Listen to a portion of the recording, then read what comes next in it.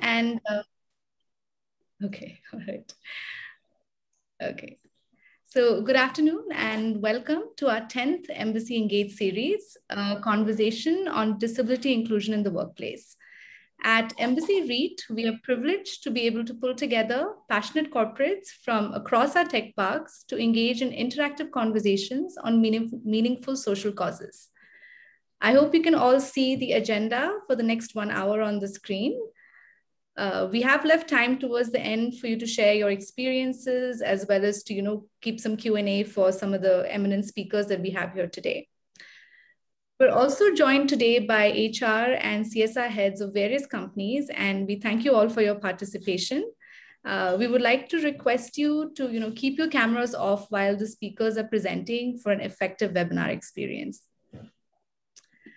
To kick us off today, we have Mike Holland, CEO of Embassy REIT, India's first listed REIT with a portfolio of 48 million square feet of office spaces across India. Mike is passionate about giving back to society and is a board member of numerous charitable organizations with a focus on education and disability. His support has really driven the Corporate Connect program here at Embassy REIT, which brings together like-minded companies from across our business parks to collectively address common challenges. It is my pleasure to invite Mike to now deliver the welcome address. Great. Well, thank you, Janet. That's a very nice introduction. Numerous, by the way, actually is 2. It's not numerous. And I've been associated with a couple of organizations actually that happen to be based in Bangalore. One is focused around disability and one is focused primarily around education. So I suppose in some senses, today's conversation, and thank you all for joining, was catalyzed by one of our tenants, Commonwealth Bank of Australia, a lady called Pankajam Sridevi, who prodded me maybe 6-9 months ago as they were about to move into one of our buildings at Manyata Tech Park. And again, Saurabh from Commonwealth Bank Australia is here, so thank you. Pankajam wasn't able to join today. But Pankajam prompted me and said, we would really like to do something more about making sure that we employ people who have different abilities, disabled in the workplace. And, I said to her, that is just a fantastic initiative. We'd love to support and see what we can do together on that.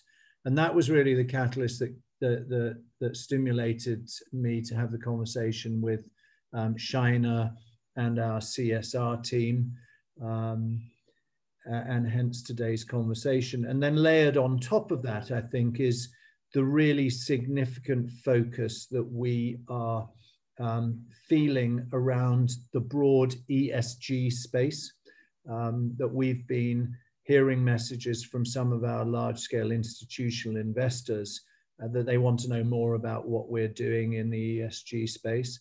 Of course, many of our occupiers that you represent, we've always talked about ESG in the context primarily about energy, the environmental piece, and primarily linking that to energy. But I think that you'll all be aware that we in Embassy have also had a very strong focus over a number of years, and thanks to Chairman of Embassy Group, Jitu Virwani, a big focus on the community outside and particularly around education in the community.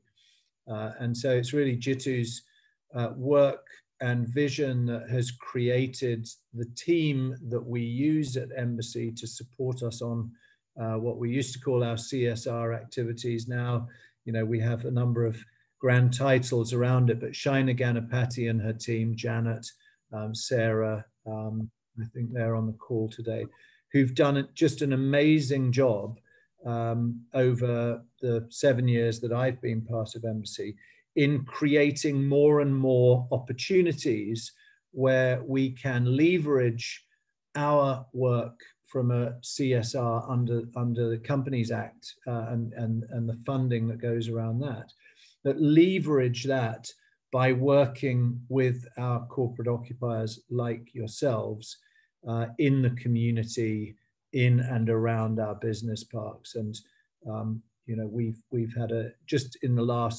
this last 6 months, I think a couple of instances jump out in my memory. We opened a school just a little bit north of Manyata, which had been built in partnership with ANZ Bank through their CSR funding. I think the funding was approximately 40% with us and approximately 60% with ANZ. A great example how in the community around the business parks, we're trying to make sure that we make a difference in partnership with our occupiers. And then more recently, the example in this COVID period where we, together with many corporate occupiers, we've ensured the creation of, I think, 59 ICU beds in 3 different hospitals in Bangalore. And again, that's with companies like Swiss Re, McAfee, actually with another property owner, Capital Land or Ascendus were part of that. So Shaina and the team are doing a great job in engaging with the corporates, leveraging our strengths together to get better results for the benefit of our communities. And we call that program the Corporate Connect program. And I believe that we've now completed approximately, over 50 projects with 23 different corporates. That number seems to increase month by month, but it's a very significant number. And I'm hopeful that through the dialogue that we have today, that we're able to initiate another string, I suppose, to the type of work that we're looking to facilitate in our communities. And that's through creation of employment opportunities in our business and also in the businesses within our parks. Thanks to Pankajam and Commonwealth Bank of Australia, we ended up reaching out to an NGO called Enable India, who will speak today.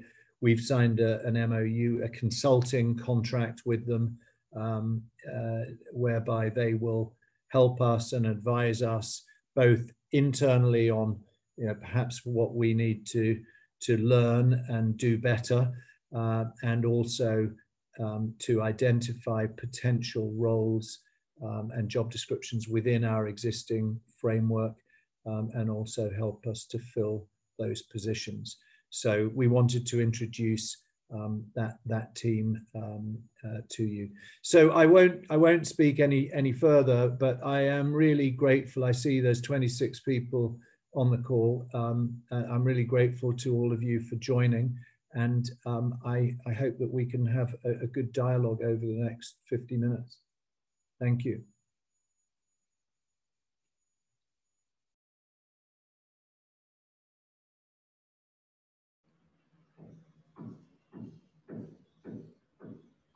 Thank you, Mike. I'd like to now request Enable India to kindly provide us a sight into their roadmap and framework for inclusion in workplaces for disabled employees. Thank you. Thank you, Shaina. So should I start? Please go ahead, yeah. Sure, okay. So that's me up there. I am a program manager with Enable India and have multifaceted sort of responsibilities in the organization. I manage Enable India Solutions, which is the enterprise arm of Enable India, working with companies. I also have responsibilities within Enable India, which is the charitable trust. So Shaina, would you like me to share the screen, or would you be sharing the presentation we've shared with you earlier? You can go ahead. All right, just give me a minute then. I thought you would be sharing it. Okay, no worries. I will just give me a minute.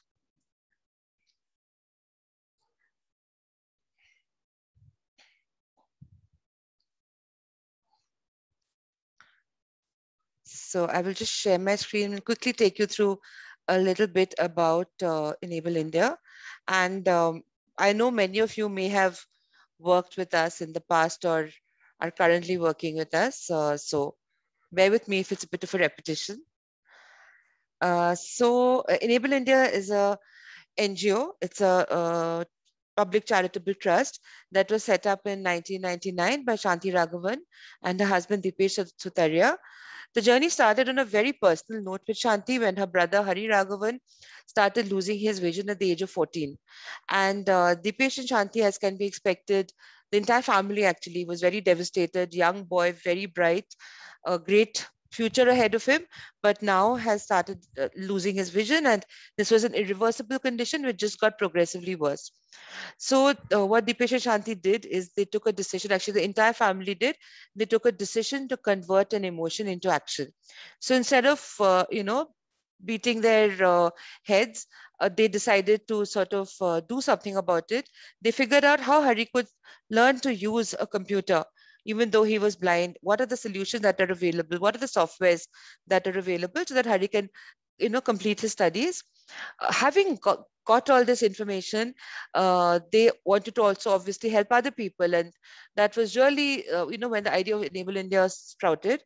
And then Hari, after finishing his education at the top of his institution in Mumbai, went through 70 interviews and did not get a job.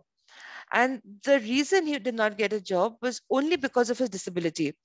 That is when Dipesh and Shanti realized that it is not enough to just work with the person with disability. Of course, that is, sort of something which needs to happen. But the other part, that is working with the company or the employer or whatever is going to be the environment that that person needs to inhabit, also needs work. Because this person with disability has gone through a journey. People around him has gone through a journey. So he knows what he is capable of today in spite of his disability. But an employer or a company, well, obviously they don't need to know that. So they would not have been aware of that. They would not be sensitized to that unless there is a few people have a case of, a personal incidence of disability, right? Otherwise, why should a company need to know this? And that is when Enable India started working with companies as well, and to make companies ready to be able to hire persons with disability and keep them there and give them gainful employment.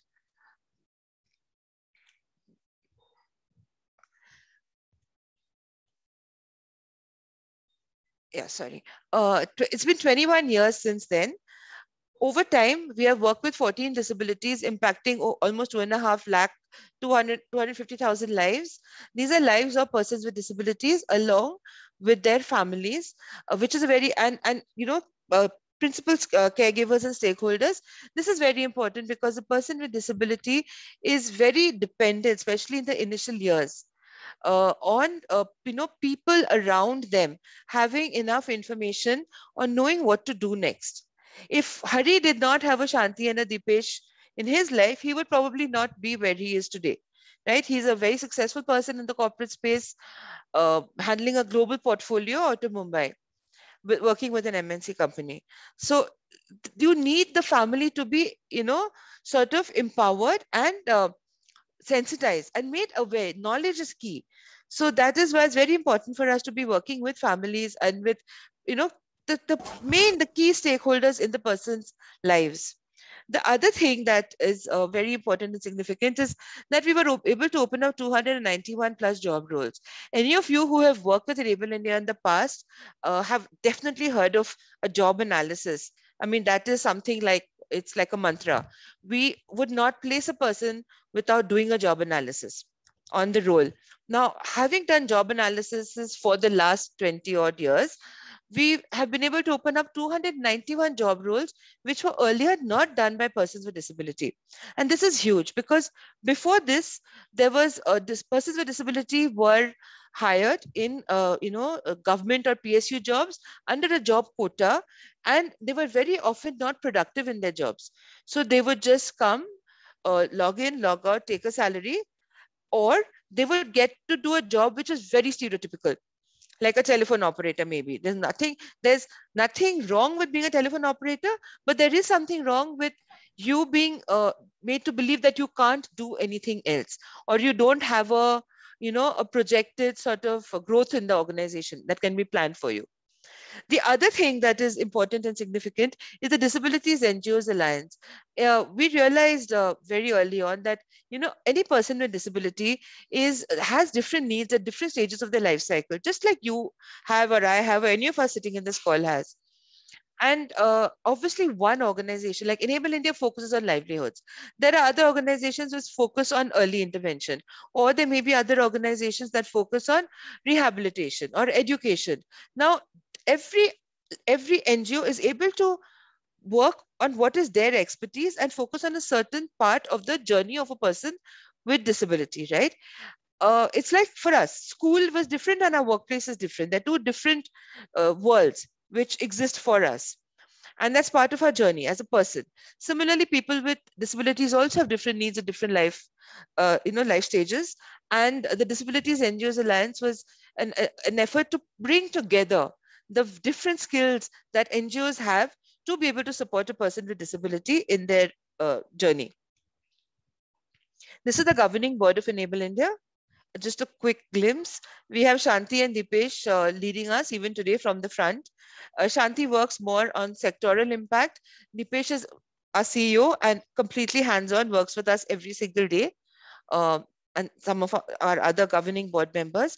We meet once a quarter. The governing board meets once a quarter, and we have meetings, and the board is fairly involved with what we are doing at Enable India. This is our advisory board. The advisory board, everybody is there because of a skill they bring to the table. And just a quick glimpse of the advisory board. This is something we're particularly proud of.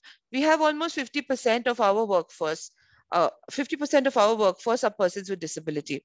We may not be a very large workforce. We have about 110 people today, and around, I would say, about 50 of them, 55 of them would be persons with disability. So walking the talk clearly, these are some awards we have won over time and some accreditations that we have received. Yeah.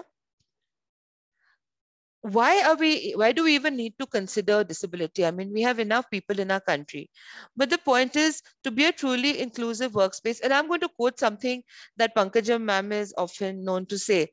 Pankajam Sridevi, I think, who actually started off this initiative that all of us are together today in the sense of working with the embassy group. Pankajam ma'am always says that the workplace, inside the workplace, has to be representative of outside the workplace, right? And inside the workplace, we don't have a disability representation. However, outside the workplace, we say that as per the census of India, we have about 230,000 people with disabilities in India, right? So it's a huge number. And 50% of the people who are disabled within the employment age do not work. So you can see how underrepresented it is. And there was another study which said that even 4%, when they reached out to, leading companies in different sectors, 4% of these companies only were able to declare people with disabilities in managerial positions, right? So it's very underrepresented and not a true representation of what is out there. When we talk about including people with disabilities in companies, very what should I say, very normally, we think of wage employment, right? But there are many other things on the way to wage employment that we can also participate in. We can provide exposure to persons with disabilities. We can do volunteering. We can buy products.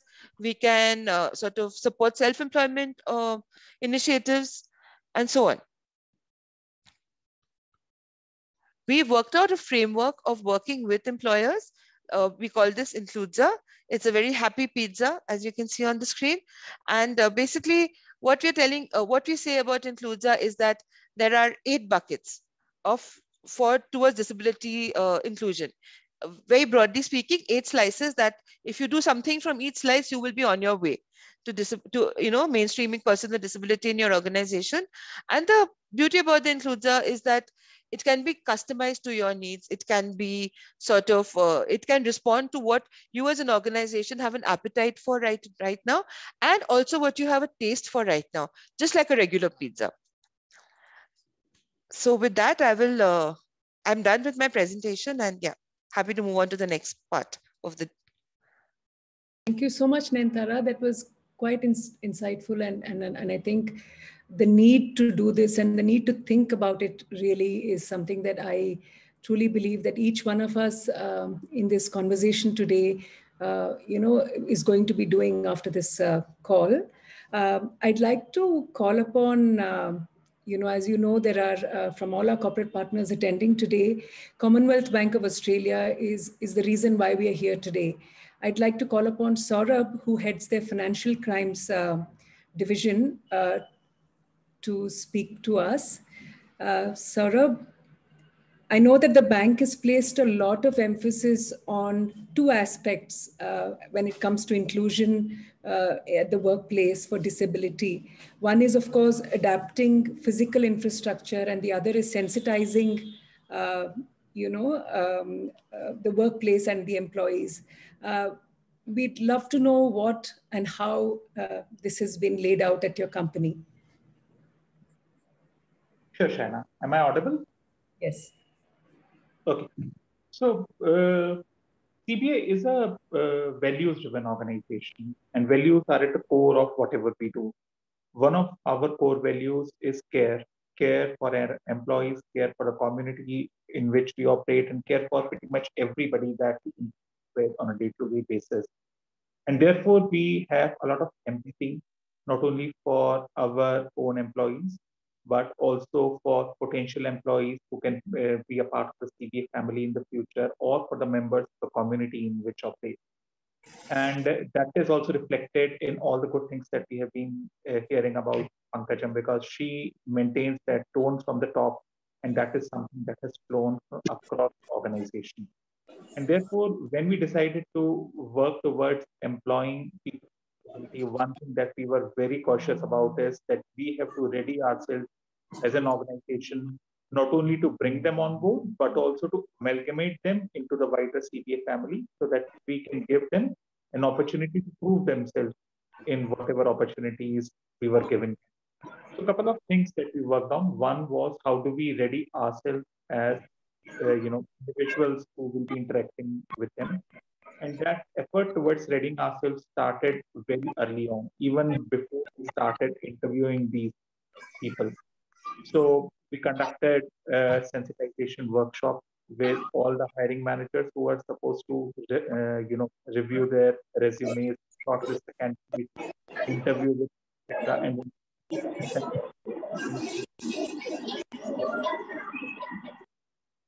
those workshops were very insightful because they gave us information around some of the very simple things that might have been overlooked but could mean a lot to somebody with disability. Like, what is the terminology to be used when referring to a particular disability? What are the do's and don'ts? What questions is it okay to ask, and what questions should be reserved? And also, given that we are working in a remote pattern right now, how best to give them an opportunity to succeed at the interview. So, for example, if we are interviewing somebody who lip reads, is video conferencing the right medium to interview them? Will they be able to effectively interact with the interviewer and be able to answer all the questions to the best of their ability? Some such nuances were discussed, and I believe these sensitization workshops went a long way in giving a good understanding to all the hiring managers around what to, where to exercise caution when we were interacting with people with disability. Another theme that they clearly highlighted was that we should not be interviewing them for rejection, but we should be interviewing them for selection. So look out for reasons why somebody will be able to add value to your organization. Check if the person is trainable. Check if you can bring them up the curve, even if they are not quite there as of today. So that again was a good thing to learn from Enable India. And I think that also went a long way in us being able to roll out offers to people with disability. And then obviously, as you mentioned, being able to provide them an ecosystem in which they can function to the best of their abilities. That was also important. So is the infrastructure that we have in place suitable for them?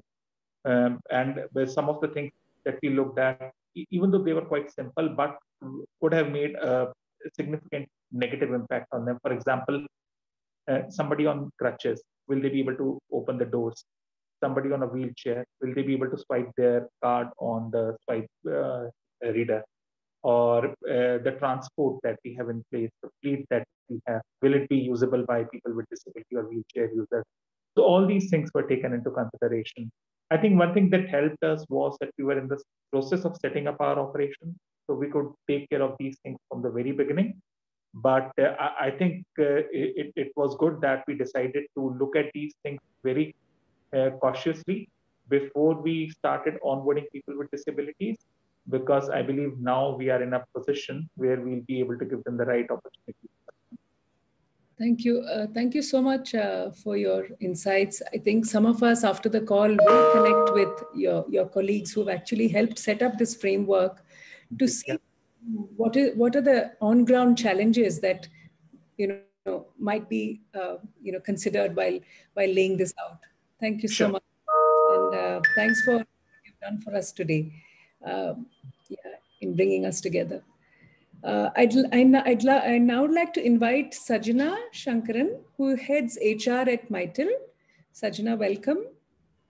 I understand that during this lockdown, as a company, you've had the opportunity to rethink about, hiring specially abled employees, and also, looking at creating an entire framework. Being at home may be a much easier sort of transition for them before they actually get into the workplace. Tell us a bit more about this. Thank you, Sana, for this opportunity. And I have to mention, Nainthara, I'm really, really kind of, thrilled by what Enable India do. And I cannot agree more. The workforce that we have in office should be a representation of the people outside, right? And I think us corporates, a lot of us can do a lot of changes to how we are setting up the workforces. So thanks for, kind of briefing what we have done. And Saurav, we would definitely reach out to you. I think you're far ahead in the curve, doing a fantastic, brilliant job. So a lot to learn from you guys as well, right? So coming to Mytel, a small brief about what we do in India. We are just about 5 years, 4.5 years in India right now. We are pretty small in size. So the first couple of years when we started, our major focus was to set up a center in India, right? Now with pandemic coming up in 2020, we as a team paused a second and we thought, is there a way that we can change the way or, how we program our workforce, right? When I say program our workforce, the talent force which is coming to the organization.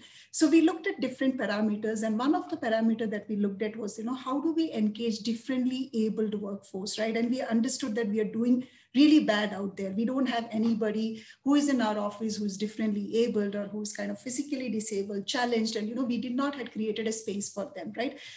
The first opportunity that we saw that, there are roles which does not need a physical access to office, right? And when we need to employ somebody with a physical disability, the biggest challenge that comes, and I'm sure, Nainthara would agree to this, is this, we do have a proper infrastructure, right? As Saurav mentioned, how do we interview them? In the same way, how do we engage them in our infrastructure, right? Now, when we looked at infrastructure, there were two parts of infrastructure. One, since we work out of Manyata, okay, do we have our tech park arranged or, accommodative or, arrangements made in a way that, the differently abled or the physically challenged folks can come into the office? The second infrastructure that we looked at is that, the commutation part, right? How do they reach out to the tech park? How do they reach out to our office to kind of deliver that they want to deliver, right? So we felt that is one issue which we may not be able to answer immediately because that's a holistic change in the society that is required.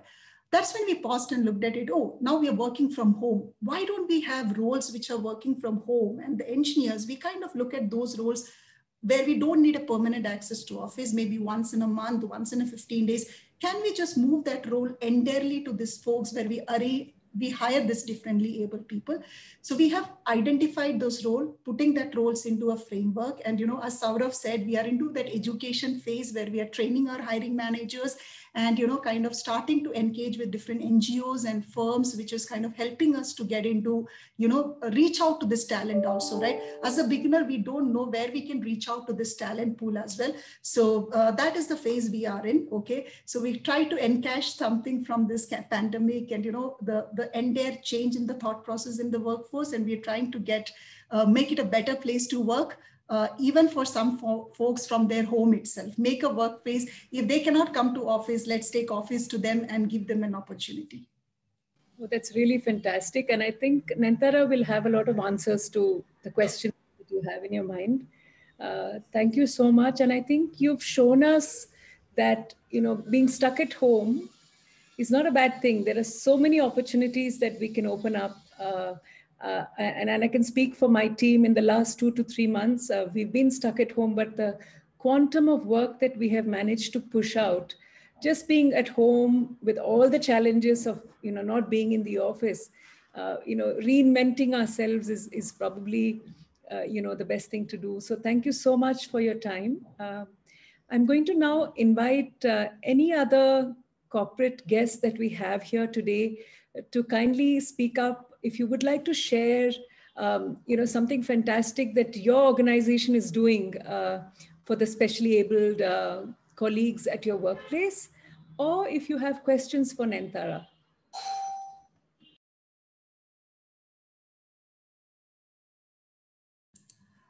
Saina, probably I would have a question to Nayanthara, right? Because we are in that action spot kind of thing, right? So Nayanthara, if we want to reach out to this talent, right? I mean, when you say about this talent pool, right?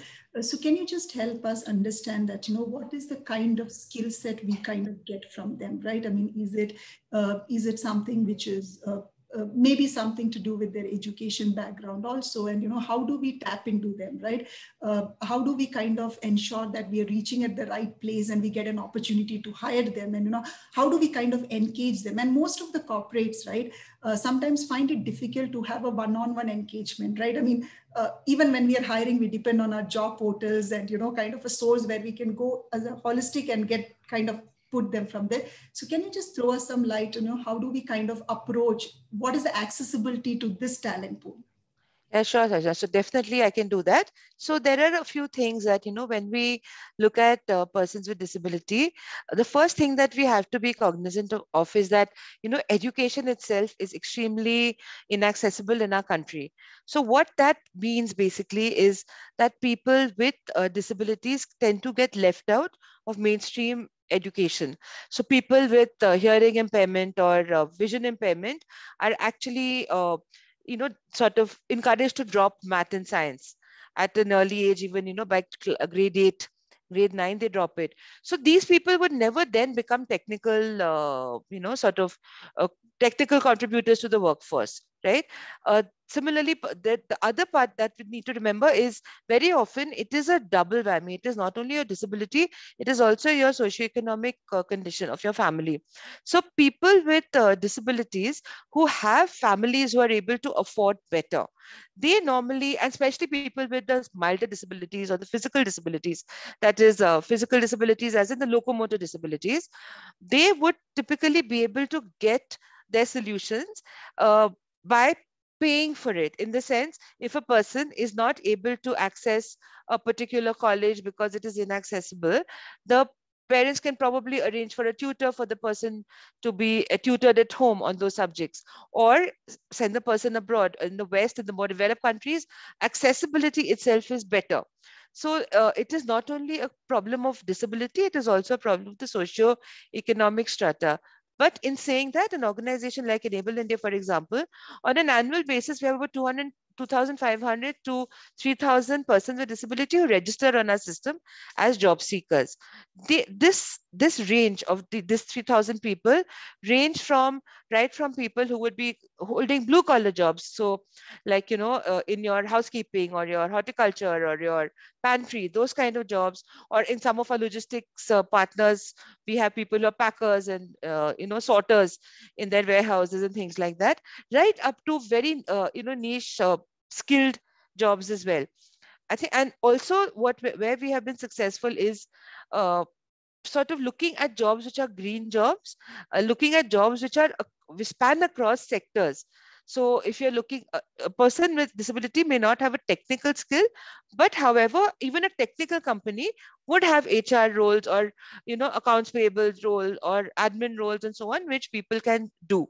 So that is one of the things that we look at. Also, we work with colleges which are meant. So as I said, education is largely inaccessible. So a lot of times persons with disabilities end up going to colleges which are only for people with disabilities. And so, for example, we work with the JSSPDA, which is a college in Mysore that works with the deaf and physically disabled. We work with Kalasilingam, which works with the deaf. We work with Ambedkar, which works with physically disabled in the north. So that is also part of our talent pool. So the best suggestion would be to do a job analysis within the organization to see what are the jobs that can be done by people and what are the disabilities that it can be done by. That will allow the organization that you're working with, whichever organization you're working with, to source candidates to be able to find you a combination of skills and the particular disability that is able to do the job with minimum sort of solutions. And also another thing I want to stress on over here, a lot of times we don't find an exact match. However, the person has learnability. Sorry. So one of the things that we do suggest is, can you hire someone as an intern? They may not know everything, but they can at least come on board and learn.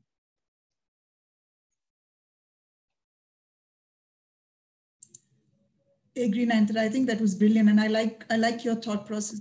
Hiring somebody as intern and giving them an opportunity to scale up. But thank you for getting this knowledge to us. Yeah, thank you so much. Yes. Now invite Anand from TCFM, which is our company which handles all the facility management, to share a couple of thoughts about how specially abled colleagues have managed to integrate into our organization.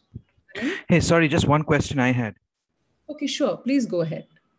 Yeah, Carlton here from NVIDIA. I just wanted. Please go ahead. Hey, yeah, just one last question. I know from a company perspective, we may be kind of taking into account when we are hiring people. However, most of our companies hire a lot of contractors, vendors. I mean, we interact with a lot of consultants for our workforce, right? Are these are these consultants or these contract places taking into consideration them?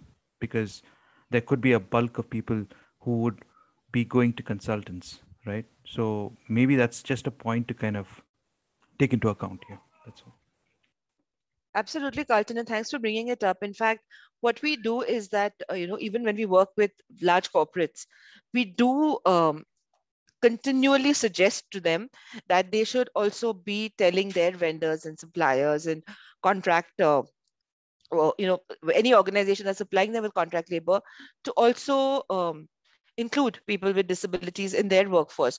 And if you as an organization say that you hire and we want, because you hire for us, then that will also make a huge impact.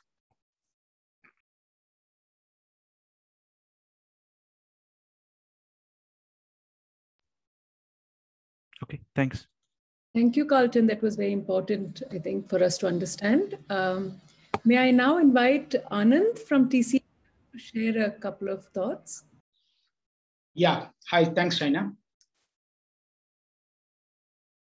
Hi, all. And we have been an embassy's manpower arm, and we've been deploying across Pan India for our embassy group and the open markets, different peoples.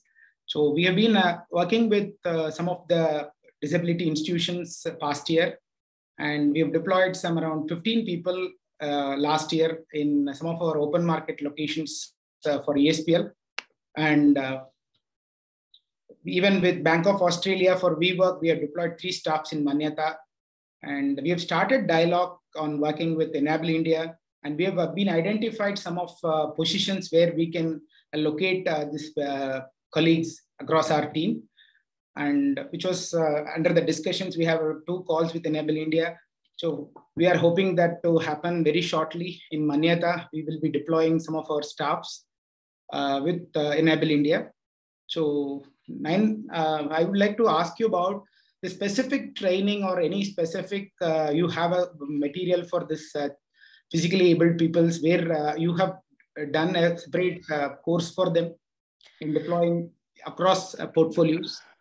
Sure. So Anand, to answer that, Enable India's expertise is in livelihoods. So we do conduct livelihood trainings, right? We don't conduct any domain specific training because we work across, as you know, as I mentioned, across about 700 plus companies across around 31 sectors. So we don't have the domain expertise, but what we do work is on employability of a candidate with disability. This is very important for people with disabilities because most children, when all of us learn to be responsible and accountable from the time we are a child, right? We have get ready for school, brush your teeth when you're very small. Have you done your homework? How were your exams? And so on. Come home on time. And this continues, right? You get a job, you study, you become a part of a family, and your family, your own nuclear family, and so on. So we are like sort of accountability is that sort of becomes a part of our DNA. However, with people with disabilities, typically the treatment is on 2 ends of the spectrum. One end of the spectrum is that you just you just be there. I will take care of you. As a parent, I will take care of you. You don't need to do anything. So you don't even need to get up and get yourself a glass of water. That is one end of the spectrum. The other end of the spectrum is that I can't even look at you. So you're never going to amount to anything. So you don't need to do anything. And unfortunately, that is the case in most of the families, right? There are a few more enlightened families who tread a more middle path. So these people who have not had any kind of accountability placed on them, it is extremely important for them to understand what makes you employable. It's not only your skills or that makes you important. It's a combination of skills and attitude, right? Knowledge, skills, and attitude. And that is something that we teach at Enable India. However, we work with companies towards what I was talking about earlier, also the internship model. And we also have a collaborative training model, wherein we bring in the employability skills and we work on the softer aspects, working with people with disabilities. And we're happy to partner with organizations where they bring in the domain skills. I hope that answers your question somewhat. Yeah, thank you. Thank you, Anand. Thank you, Nentara. I think Anand, just to let you know, Nentara, Anand has been our partner with our outreach programs where we bring in students who have passed out of government schools. We train them and then we sort of align them to jobs within embassy as well.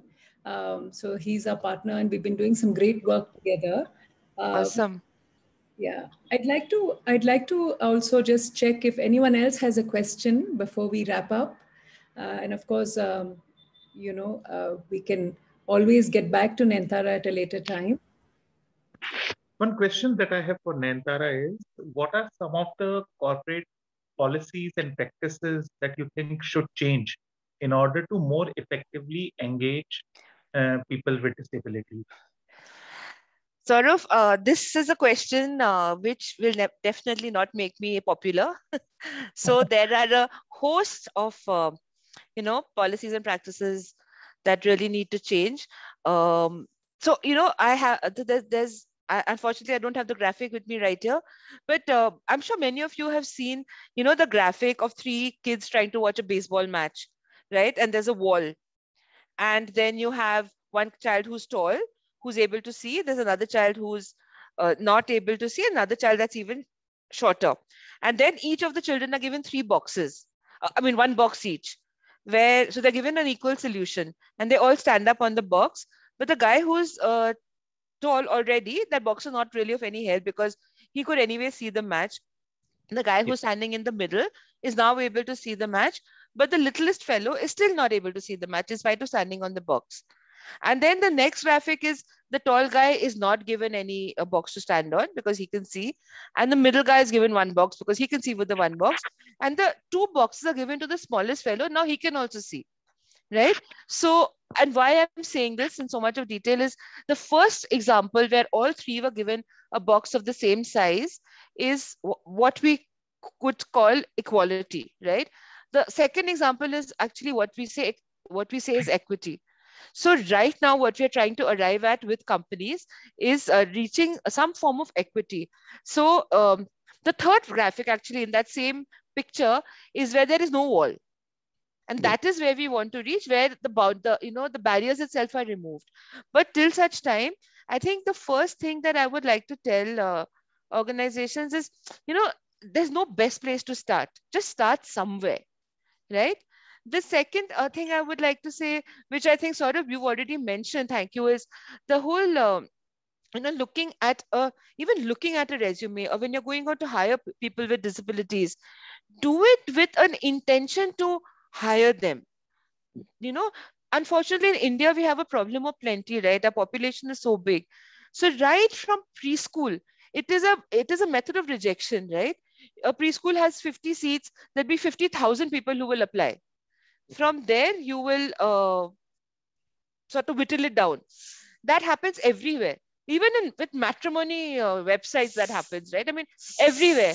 But here, what one would sort of suggest is that when you're looking at a person with disability, look at it with an intention to hire, because for the same post, if you were to, ask for applications from people without disabilities and people with disabilities, people without disabilities probably get that many resumes. People with disability probably get one or two, right? That is the pool. That is the pool that exists. So if you want to make a difference, you need to change your lens of hiring. And the third thing that I would say is that really works is that, when we are looking at at making a difference and hiring people with disability, actually wanting to make a difference, approach the hiring looking at the supply side. All of us, I mean, we have jobs which are available in our organization. We go out with those job requirements and we hire, which is fine. There's nothing wrong with that. That is how business is done. But when you're looking at integrating and mainstreaming persons with disability, look at the supply side and see how you can retrofit them into your organization. It could happen through a training, a collaborative training, internship. It could happen through different ways. Yeah. But that is a way to then be able to make a difference and then skill them within, because they've not had the same starting point as their non-disabled counterparts. So you have to create that level playing field. Right now, let's look at creating equity. And Saurav, with Pankaja ma'am at the helm, I'm pretty sure that very soon we'll be talking about not having that barrier at all. Absolutely. Yeah. Thank you, Linda. Thanks, Saurav. Great question again. I think for us at Embassy, it's really humbling to even give this conversation a start, right? So I want to thank every one of you who've taken this 1 hour off today to, begin this conversation for us at least. And I hope that each one of you take this message back, not only just back to your companies, but every corporate that you're associated with. And let's seriously look at creating a meaningful environment which is inclusive for our specially abled colleagues going forward. I think all of us at Embassy also want to say this, we are really committed to this story, and we hope that across our divisions, we will make whatever is necessary, both physical environment, whether it's making sure that our colleagues are sensitized, and also policy change. I mean, that's such a critical part of everything that will tie this together. Try and see what best we can do in that space. So thank you once again. We are going to make sure that a recording of this session is available to you. Coordinates of Nantara and all the questions and answers that were asked today are also sort of summarized for you. So on behalf of everybody at Embassy REIT and at the different divisions of Embassy who's present here. Thank you so much for your time. And we wish you all the best. Do stay safe. And, let's all pledge to start this conversation and take this to a meaningful end. Thank you so much. Thank you. Thank you. Thanks a lot. Thank you, Shaina. Thank you so much for giving us an opportunity to be here and speak to this extremely august audience, because it's not often that we can have this kind of a collective of people who are actually decision makers and change makers in a sense, all on the same platform. So thank you so much, Embassy, for giving us this opportunity, and really look forward to more such occasions. Let's again, Nintara. I'm sure some of us will go back. Absolutely, yes. Thank you so much. Get things out with you. Thank you. Absolutely. Thank you. And everybody stay safe, please.